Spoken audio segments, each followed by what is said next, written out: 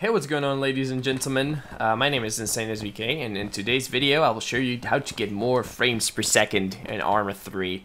This game is very demanding, but I am still running a very solid frames per second. Because, you know, obviously you're on a computer and you can change your settings to make the game look better or worse depending on your hardware. I'm gonna post my computer specs in the video description so you guys can compare and sort of think. Actually, you can run this on a laptop, no problem, but you would just have to lower your settings a little bit. And yeah, so let's look at the settings.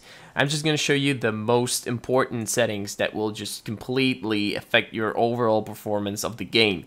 So, click options, basic. By the way, we are in Arma 3 editor, just spawned in by myself, no other AI objects in the game, so this is the best, probably the best place to test your overall performance. You have shadows, buildings, you have your weapon, and you have all of the hills in the background. You can actually check the sea, which is like to the right of my mouse cursor. Just turn like 90 degrees and you're at the sea. Okay, so basic.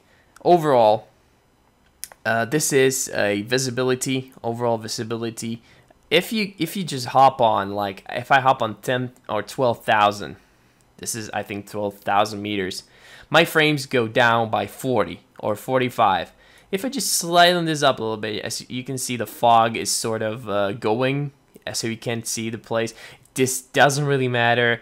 You can't shoot your gun like more than 1,000 meters, so it doesn't really matter. I usually run it around this number.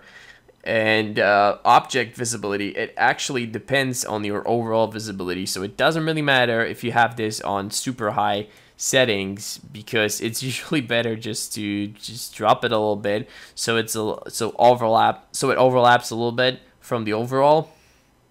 And shadow, that's basically how realistic the shadows are going to be at distance. I run the setting at 100, although it might be better to run it at a smaller number. So if you're struggling with your frames, be sure to play with these settings first. My other tip is never go for the default setting in Arma. These games are extremely demanding on your hardware, so you literally have to select these options manually and pick them by hand. Okay, let's skip to rendering. In rendering, basically this is your rendering resolution, so this is your resolution. I don't know why they make it so complicated. Make sure you turn VSync off. There's no screen tearing. Literally, this game is very well done with the screen tearing. There is literally none. I run 8x anti-aliasing, post-processing. This is just standard stuff. You can change it. Basically, this is like a pretty high graphical setting, so the game looks amazing.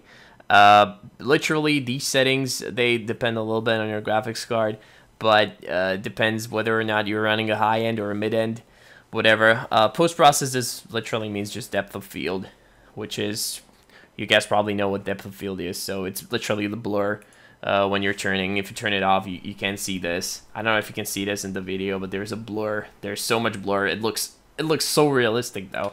Pretty awesome. So yeah, that's basically it. And in the last tab, just make sure you run shadow quality on high or low or disabled. Low is actually pretty good.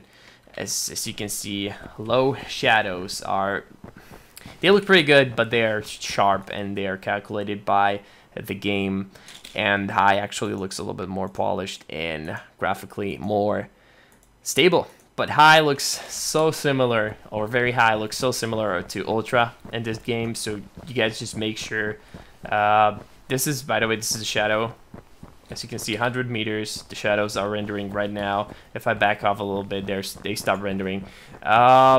It's actually pretty good looking, I think, so I wouldn't change it a little bit. But what I was saying, ultra looks very close to high or very high in this game, so if you guys are having trouble running this at ultra, just make sure you just turn it to whatever. Just tune your settings down. Just make sure you tune down the visibility and the object detail visibility in the first tab a little bit more downish. You can even turn it down to like 600 or a smaller number, but just keep in mind that will affect your overall gameplay experience. So anyways, this was InsaneSVK. I hope you guys learned something about Arma. If you want more tutorials, I can put a lot of in-depth stuff. So just thank you very much for watching, and I will see you in a next one. Bye.